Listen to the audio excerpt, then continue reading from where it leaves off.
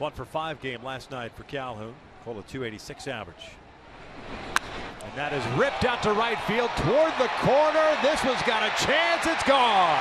Big fly for Kole Calhoun. And the Angels get one of those runs back. It's 2-1 Oakland. Well, that was just a really good at bat throughout for Kole Calhoun. Trout at 303, 14 home runs and 49 runs batted in. 2-2. Trout hits one out to deep left field. Chris moving back. He's at the wall. Gone! Back-to-back jacks ties this game up at 2. What a swing by Mike Trout. Home run number 15, RBI number 50.